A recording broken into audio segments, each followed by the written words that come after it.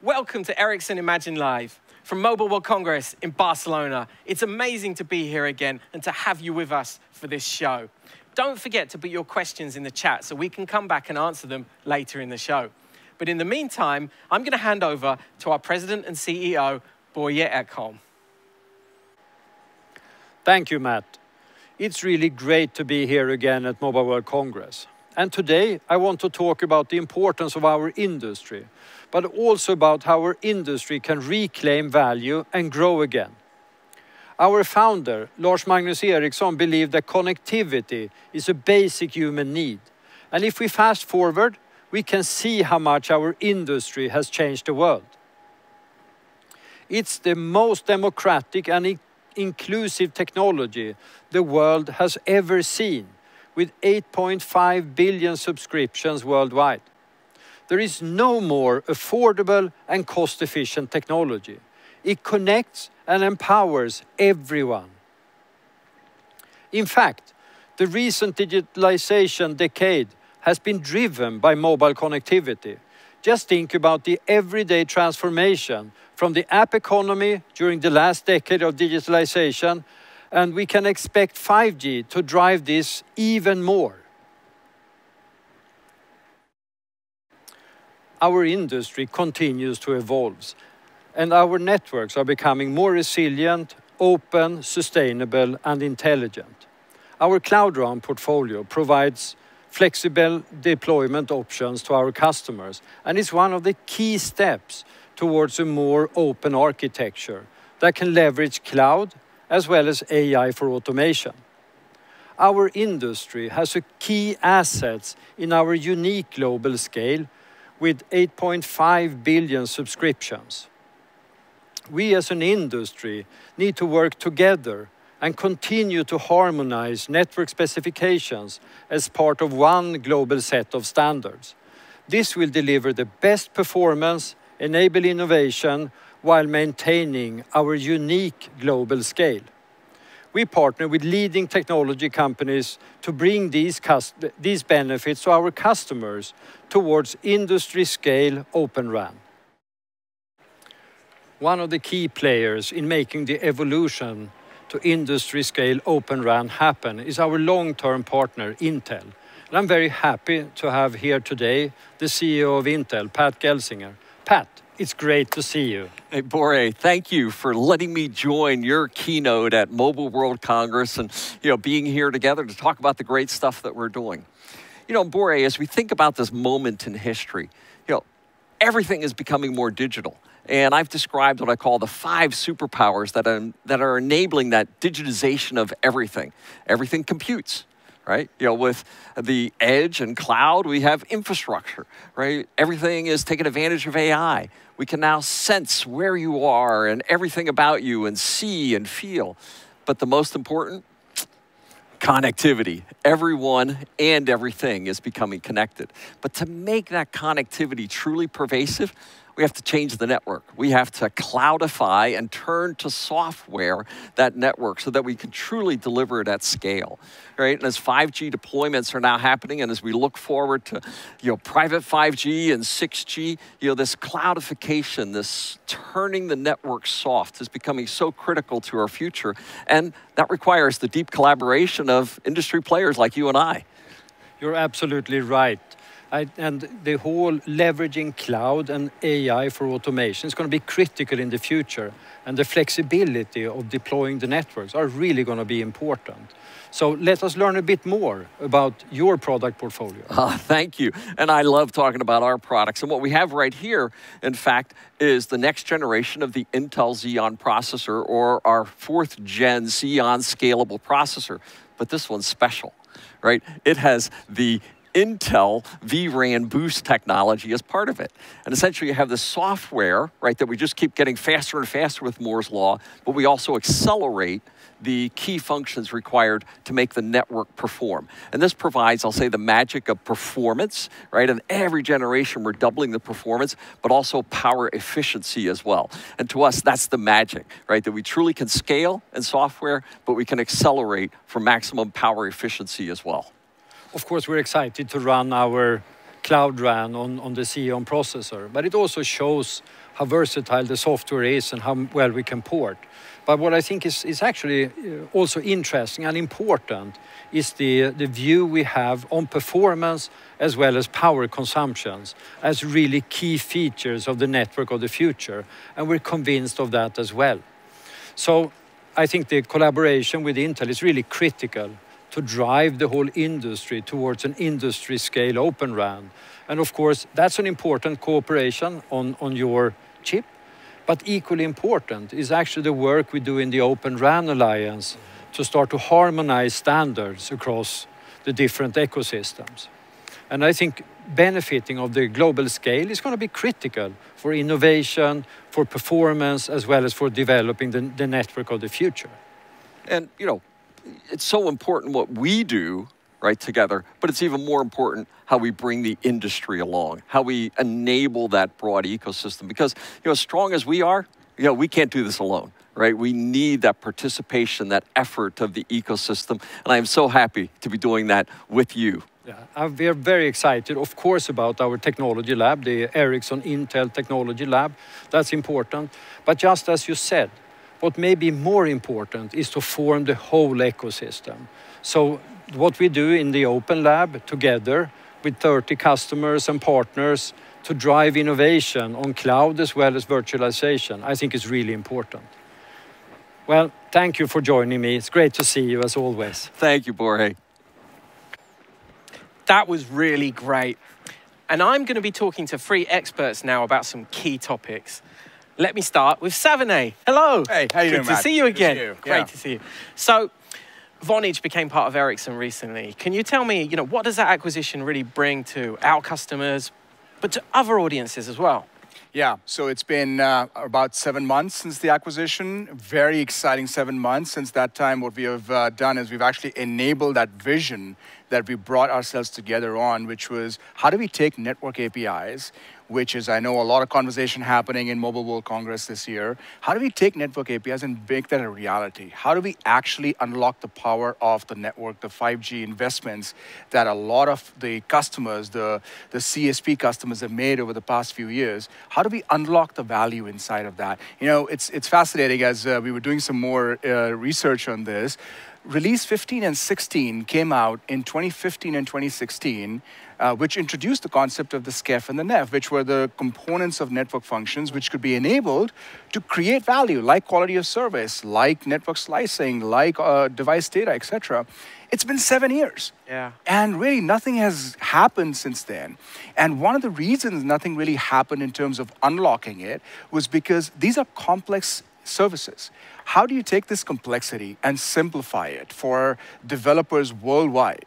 And by the way, there are no 5G developers that I know of. There are no developers who themselves come out and say, yeah, I'm a 5G developer. I don't think there are many like that. There are web developers and there are mobile developers. And yes, in the future, there'll be more metaverse and XR kind of developers. For these developers, what they need is just functionality, just simple functionality. I have a video feed. I have a telehealth application in which I'm doing a video feed. How do I make that video feed become a lot more robust so it doesn't have any jitter, doesn't have any issues in glitching?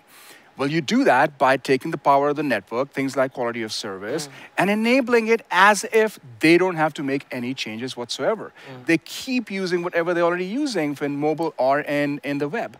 So that's where Vonage comes in, right? Because what we are doing now is we're taking all of those network services, which Ericsson's been working on with the CSP customers, and enabling that complexity and simplifying it so that it can be used by the millions of developers and enterprises worldwide. So ultimately, our goal is that users like you and I, when we are having an issue where if it's a video feed or if you want to get authenticated, we can now do that. And guess where all that power comes from? From the network. But nobody will know it because it's all hidden behind the scenes. Really amazing. I mean, you fascinated me from the beginning, and I'm going to take you right back to that, I'm afraid, because you worked with developers for years, big communities that kind of work on top of a platform.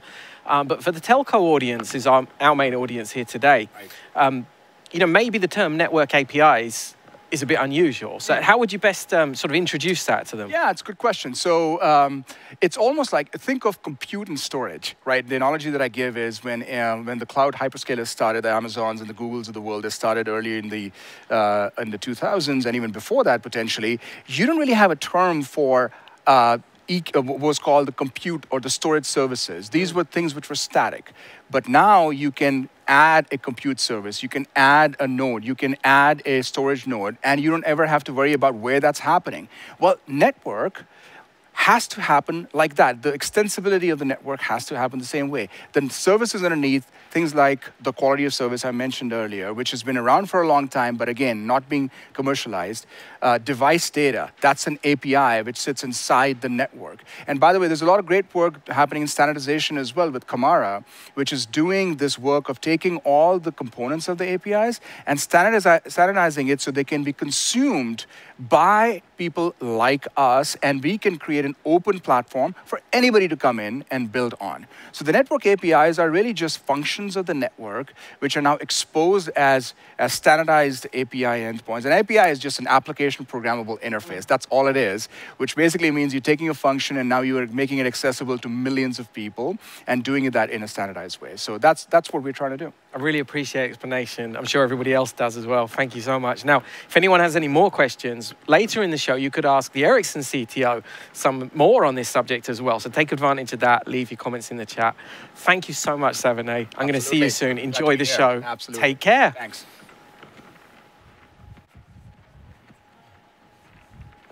And now I'm going to talk to Sibel. Hello.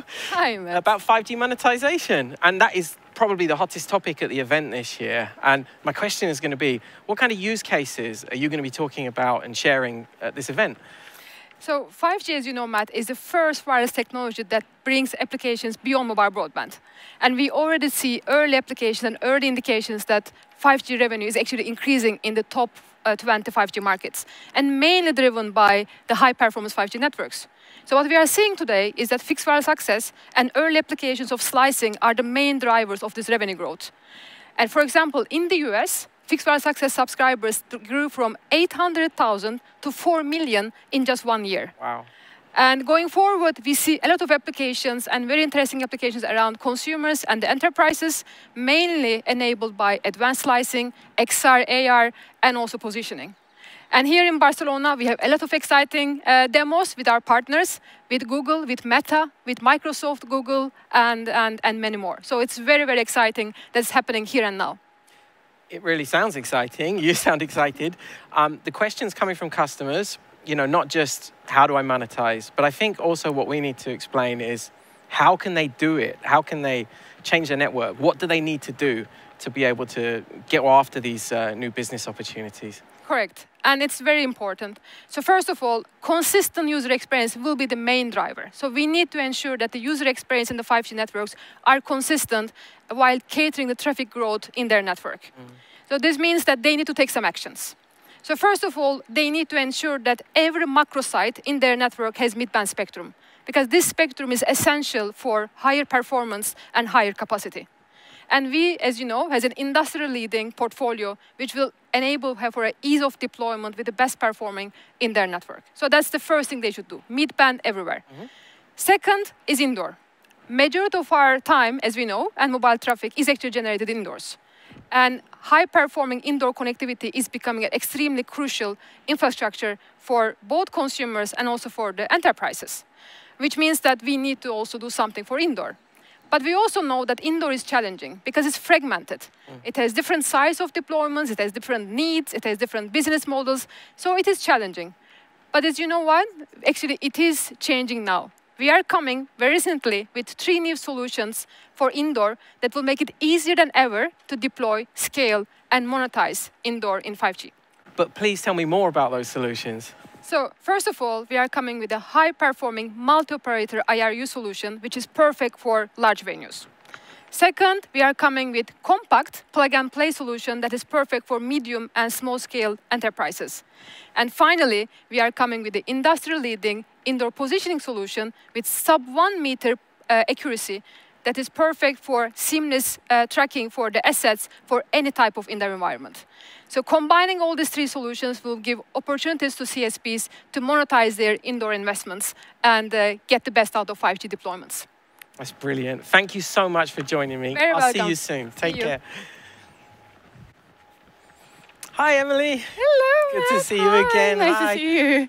Emily, there's so many fantastic topics at Mobile World Congress, too many to choose from. But surely the only one that matters, really, is climate action. And let's start off with, what's Ericsson doing? Yeah, I think, we are in a great spot because our industry can not only work with ourselves, we can also enable other industries to do action. But if we start with ourselves, because we need to be credible, I'm really happy to say that Ericsson committed to be net zero within our whole value chain by 2040. Wow. And this is a major commitment. So that basically means that we, from the 2020 levels, we will need to decarbonize 90% of our emissions until 2040, and then neutralize the remaining 10% by permanent carbon removals. But 2040 is quite a long way to go, so we've also said that 2030 is our biggest milestone. We will halve the value chain emissions. We will halve what we work with supply chain action, our own activities, and also our portfolio in use, and that's the lifetime emission for that. So that's really crucial. But action now is even more crucial. So here we need to continue working with lowering our embodied carbon emissions of our products by choosing a better design, the materials, and work with our suppliers so they also reduce their own emissions. We need to work with ourselves, and we're doing that continuously, for example, by buying renewable energy for our facilities. But then the biggest impact is the energy our products actually consuming at the end during operation. And here we need to continue focusing on energy performance. And I think one of the really cool examples we have here is how we have innovated by the Ericsson Silicon, creating this really high performing products with that also is lightweight. So we are supposing to actually support supply chain action as well. But by having those products, we can be more energy efficient, also supporting our energy performance within the products in operation. And I think that's really cool. And I really hope that you have also know about our breaking the energy curve concept, really looking into how our customers can deploy 5G while breaking the energy curve of the mobile networks. That's excellent. You've really covered what's close to home. But I'm wondering, what can we do for broader industries and society as a whole?